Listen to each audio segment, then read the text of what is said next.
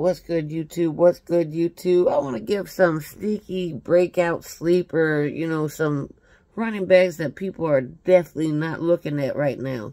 I got Kenneth Walker. Last year, he had 219 rushing attempts, 905 rushing yards, 29 receiving, 259 receiving yards, 9 touchdowns, 13.3 fantasy football points per game. It's a new head coach, a new OC. Yeah, they have Zach Charbonnet, but I don't think he's really going to be taking anything from his touches. Also, I got, let's see, Chase Brown. Yeah, from the Bengals. They did add Zach Moss, but Zach Moss was okay for my Colts, but he just wasn't the 1-2 punch that the Colts needed. I think Joe's still going to be checking down a lot. So, that's something to look forward to also. Also, there was one other person, the Commanders.